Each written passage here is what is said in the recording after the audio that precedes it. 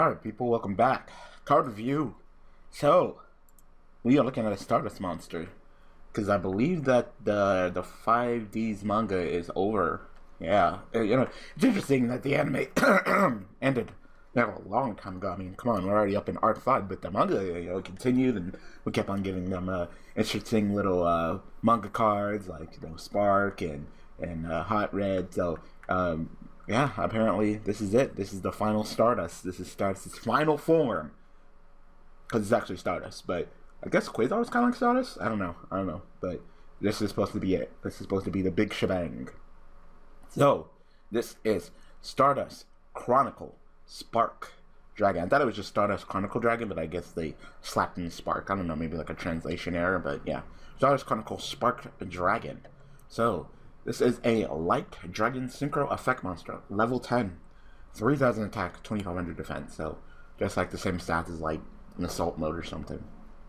It is made with one Tuner Synchro Monster and one or more non-Tuner Synchro Monsters. So, just like how you would make like, I don't know, like Stardust Warrior or something, you could just go ahead and make this instead. What's that other one? Shooting Star, I think?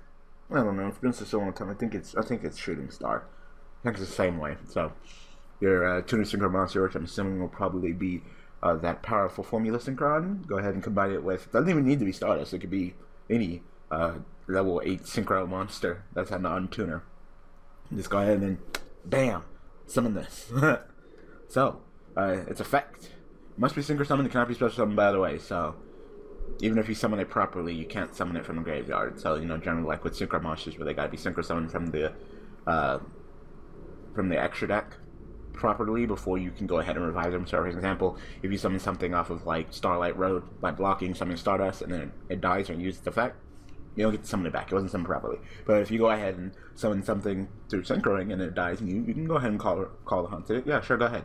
But this, no. Must be Synchro Summoned, cannot be Special Summoned, by the way. So even if it dies after you Synchro Summon it, nope. Put another one in the extra deck, summon another one. Try again. So that's fine, I guess. So its effect, let's get to the juicy part. Once per turn, during either player's turn, spells for 2, the power. You can banish one Synchro Monster from your graveyard. Until the end of this turn, it says the card is unaffected by other card effects. Period. So, of course, I'm assuming that you're going to be Synchro Summoning this with the bare minimum one Tuner Synchro Monster and one non-Tuner Synchro Monster. So that's already 2. So you can do this twice. During either player's turn, you can go ahead and just banish that Formula Synchron. Can't touch me. Unaffected by the card effects. I mean, you can still get crashed into. And, you're 3000, you're over the attack barrier, but you can still get crashed into. You're like, oh yeah, I'm gonna summon my Stardust Chronicle Spark Dragon, so strong. Like, what? I can go into Stardust Warrior and stop your inherent summons? Nah, psh, because I'm unaffected by fucking card effects. I'm the motherfucking boss. I am badass as fuck. Like, oh, okay. Yeah, summon, Synchro Summon into Beals? Or both 3000? Oh, I'm gonna use my effect. I'm unaffected by other card effects, but we're gonna battle and you're gonna die. And I can't be doing battle because I'm Beals, bitch. So, yeah, that's kind of what you have to worry about, There's times where Warrior will be better, there's times when this will be better, but this card also has one more effect. So, this card in its owner position is destroyed by your opponent, by battle by card effect. There you go. You can target one of your banished Dragon-Type Synchro Monsters and special summon it. So, like I said, you're probably going to be using Formula Synchron and then a level 8 non-Tuner Synchro Monster, which a good majority of them are dragons, whether it be Stardust Dragon or Hot Red or Red Dragon Ice Cream if you're still playing that, or Scrap Dragon or Beals, So, probably when you first use this effect, the first one you want to go ahead and banish, the Synchro Monster you want to banish to make yourself unaffected by other card effects, is that Dragon-Type Synchro Monster. So, of course, when this card is destroyed by your opponent, either by battle or by card effect, you go ahead and target that banish your Dragon Synchro Monster and special summon it. And like I said, if it was summoned properly, you're good. So, yeah. Overall, I think that this is a totally fine card. It's a nice beater. I like it. There's situations where you want to use something in your in your extra deck, in your toolbox, to answer cards, and then there's cards that you want to use to go on the offensive, you know? Generally, you don't summon Beals to be like, oh, well, this is totally I mean, unless you're totally confident you're going to crash into something, you know. Beals isn't doing anything, you know, too extraordinary besides being a beater that can't be destroyed by battle or by card effect. You know, he's generally not the answer type of kind of card in the toolbox. You know, if your opponent has a whole bunch of face-up attack position monsters, oh, look, instead of going for Beals, let me go for Hot.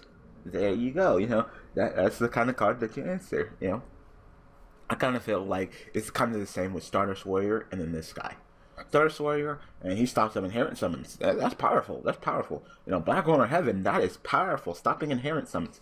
If your opponent tries to Synchro Summon, your opponent tries to Exceed Summon, and your opponent tries to motherfucking Pendulum Summon, Tribute, all go. All the grave. Even the Pendulums, no.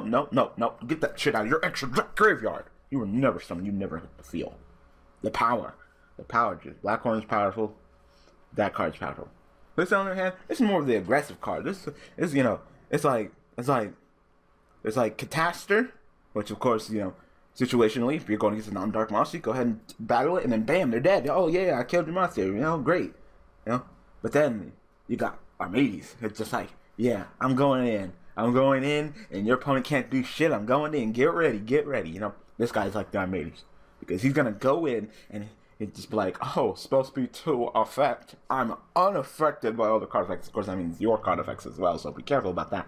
But, you know, it's just kind of cool to have a 3,000 beater who's unaffected by card effects. I mean, we already like Beals because he can't be destroyed by battle and by card effect. But this guy, he's just like, I am unaffected by other card effects. So, you know, you attack with that Beals, you get D-Prison. Oh, fuck, you attack with me, and then they go D-Prison, you go chain effect, and then make myself unaffected, and then your opponent chains another D-Prison.